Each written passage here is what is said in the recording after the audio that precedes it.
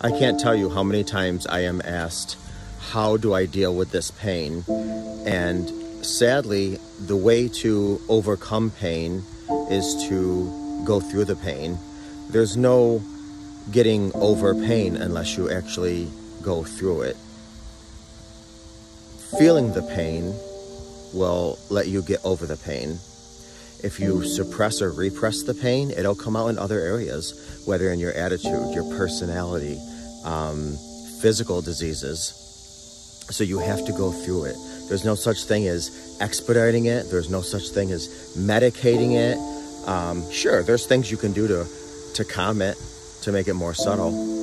But as they say, you know, the issues are in the tissues.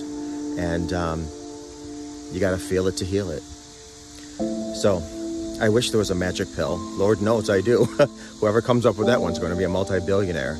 But there's no going over it. There's no going around it. You must go through it. That's how you heal pain, is to endure the pain. And that's where the lessons come from.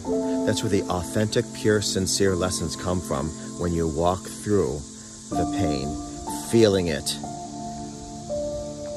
seeing where it settles in your body. And through time and a lot of work and a lot of time, it's something that you just consume into your life. And before you know it, you wake up one day and you take a breath there and you say, you know what? I think I can do this. I think that I'm capable of healing from this. Man, when I was walking through that storm, there was no way I could even envision a rainbow. But I think I can see one in my horizon. So, you got to go through it.